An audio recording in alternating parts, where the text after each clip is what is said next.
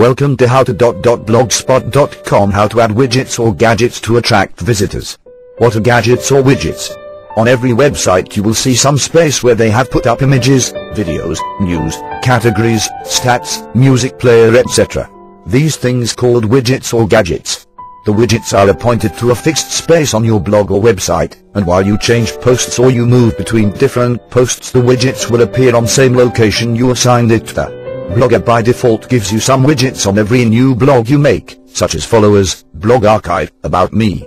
Blogger provides you with ready-made gadgets which you can add to any place you like on your blog, and these are like: blog stats displays your blog stats. Pages displays a list of standalone pages on your blog. AdSense earned revenue by displaying relevant ads on your blog. Followers displays a list of users who follow your blog. Search box search over your blog, your blog role, and everything you've linked to.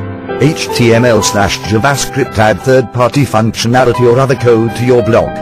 Text add some words to your blog, like a welcome message, with our rich text editor. Picture add a picture from your computer or from somewhere else on the web. Slideshow add a slideshow of your photos to your blog. Video bar display clips from YouTube and Google Video for your readers to watch without leaving the page. Poll survey your visitors by adding a poll to your blog. Blog list show off what you read with a blog roll of your favorite blogs. Link list add a collection of your favorite sites, blogs, or web pages. List add a list of your favorite books, movies, or anything you like. Feed add content from an RSS or Atom feed to your blog. Newsreel automatically add current headlines from Google News to your blog. Labels show all the labels of posts in your blog. Subscription links let your readers easily subscribe to your blog with popular feed readers logo. Choose from a variety of blogger logos to add to your page.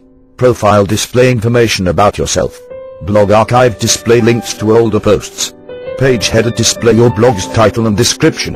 How to add one gadget to my blog. First go to dashboard and click on design, and you will see something like this. Click on add a gadget and you will see a list which you saw above.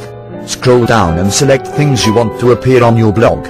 The most used gadget is of HTML, where you get endless possibilities to add whatever you want, but this is used by advanced users, which I will explain in one separate chapter later on.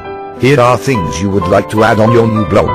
Blog stats, popular posts, search box, slideshow, poll, feed, labels, subscription links. Spend some time with these gadgets and you will learn quickly.